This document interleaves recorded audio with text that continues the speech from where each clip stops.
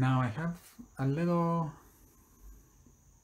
I guess, word on classical medicine to just show you what this is, but I'm gonna make another video specifically speaking of what traditional medicine or classical medicine is, in the sense of how doctors saw the body before modern medicine was developed.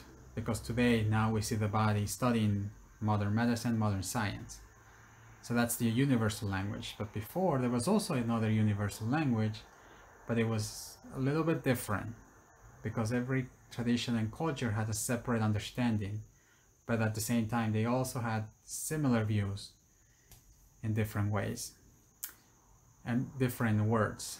And in this case, I'm gonna speak about the 5 elements. But just to make it simple here, this is only the 5 elements are like themes of your body. And these are spoken for lifestyle things, lifestyle changes that you should integrate if that specific element fits in your description of low back pain. So without further ado, let's see how they can help you.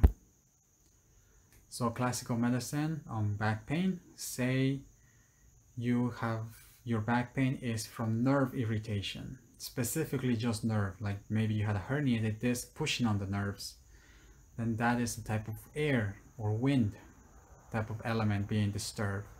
So what that means is you need to rest your body, and you'll see it underlined and bolded. That's the recommendation, the lifestyle recommendation, to rest the mind and the body. And the mind I also mean by meditation, taking baths that can calm you down and then keep yourself, you know, in a state of peace, to say the least, or minimize stress as much as you can.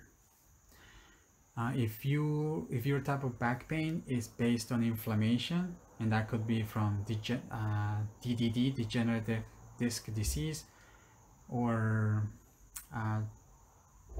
facet joint syndrome, then that means that there is fire. Like, that's what fire is. This is the fire element imbalance, where there is inflammation, it feels hot, or even obesity can contribute to this type of pain. And this is where you just do the opposite. In lifestyle changes, you start integrating anti-inflammatory intake of foods, supplements, antioxidants, and those are just simple fruits and vegetables. When it comes to water, this is the synovial fluid, so the ability for the joints to move. If that gets compromised, then proper nutrition and electrolytes like minerals and vitamins are things to consider, because that can help to hydrate the rest of the body, especially the back. Earth, if your back pain is based on the type of decay or degeneration, then it shows that the bone may be getting fragile, they may start falling apart, like we talked about osteoporosis. Then in this case, you're gonna need proper exercise and movement. So movement here will be basically making your muscles strong so it can protect the bones around you. And then essence, the space, this kind of talks about the reproductive aspect, but it also involves your social status or your social interactions with the outside world. So social support. So if your back pain is something that you notice getting worse because you're not seeing people, or because you have some type of detachment, you know, it could, sometimes we just don't know why we have back pain, even though everything else checks out just fine. So this one is like an unknown, like not really sure why.